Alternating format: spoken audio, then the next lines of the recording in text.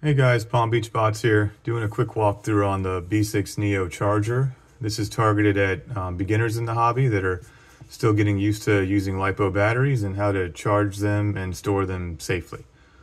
The B6 Neo comes by itself with no adapters or power supplies, so you'll need to buy the appropriate attachments to charge your particular battery.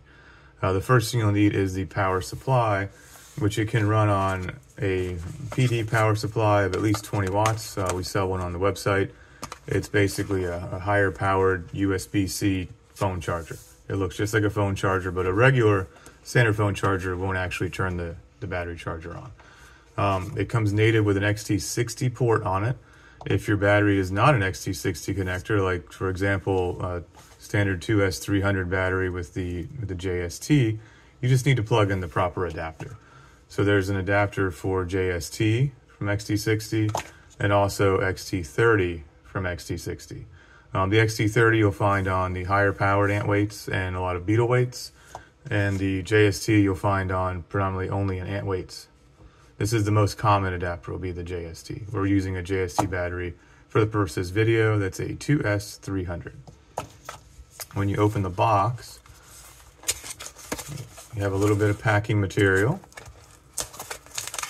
And you have the quick start guide, which for the purpose of this video we'll skip because the video is your quick start guide. You pull the charger out. It's this nice little tiny package. It has 3 navigational buttons. The enter button's in the middle, that's your select, then your up and your down, and then your screen's right here. On this side you have your output, that's the XT60 connector there, that's where you'll plug in your adapter.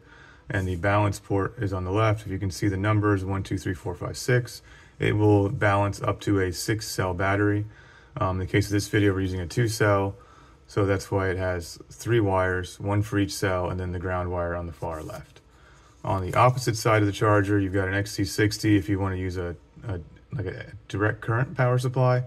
We don't really use those for the fighting robots. Some of the airplane guys use them, I know, a lot. For our purposes, we use the PD input right here, which is where the power supply comes in.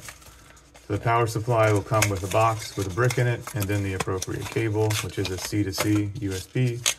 So it looks just like a brick. And then you plug in your USB-C, and you plug the other end in the battery or the charger right there. Then you grab yourself some power.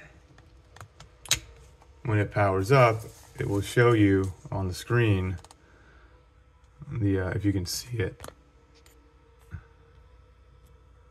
It'll show you the amount of power, which in this case is 19.8 watts.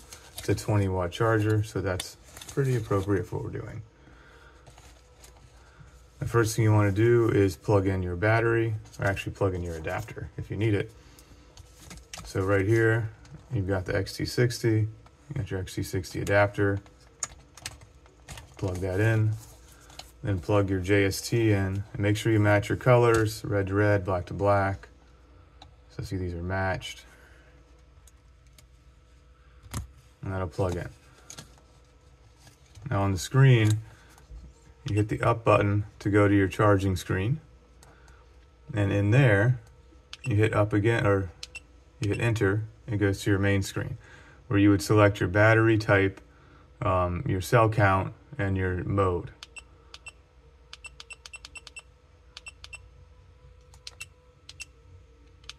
So when you go on the battery type, it'll be LiPo for pretty much anyone watching this video. But for other types of batteries, it has quite a list of other battery types it can charge. And then for the cell, if you have the balance plug plugged in, it'll usually just grab it for you. But if you need to select it, you can select 1S, 2S, 3S, up to 6S. For this case, we have a 2S battery. And then you pick your task, which is kind of your charge mode. It can do balance, charge, or discharge. Charge is just a quick charge where you can do it with the JST plugged in. It's okay between rounds at a fight. I prefer to balance charge all the time because it's a better way to charge, but it does take longer. So if you're in a hurry at an event, you need to charge real fast between rounds, regular charge is fine. If you go to balance charge, it will charge each cell individually, and so they're perfectly balanced, which will help your battery life and just get you an overall better charge.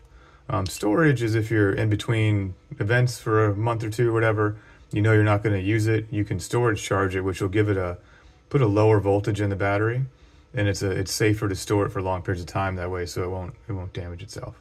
And discharge is if you need to discharge the battery for whatever reason. So we'll start with charge. You can do charge with just the JST plugged in, which is how we have it now.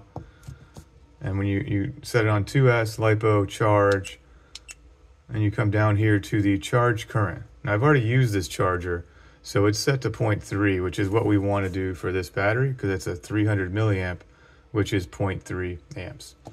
But out of the box, they come set to 3 amps. So you would start way down here somewhere, and you want to move it all the way back up to 0.3. I like to charge on 1C. If you want to be fun and crazy, you can charge it on 2C, which would be 600 milliamps or 0.6 amps. But I like to charge it on 1C because I got time. So once you set the charge current, all the other settings, you just hit start. And you'll go to this screen where it shows the battery and how much voltage is in it, and then how many milliamp hours over here that it's put into the charge. That's a good number to look at, like if you've really killed your battery. You can see how much it puts back in, get a rough idea if you've kind of reduced the capacity of your battery from running it too hard. If you want to end it because you want to stop early, normally it'll stop on its own and just say done, it takes care of itself. But for this video, we're going to hit stop real quick so I can show you balance charging. So now we'll plug in the balance lead here. So when that's plugged in, you go here, you go to the task and choose balance charge. And then your setting, it holds the settings. So if you are on 0.3 amps for charge, it'll be on 0.3 amps for balance charge already, which is kind of nice, saves you some hassle.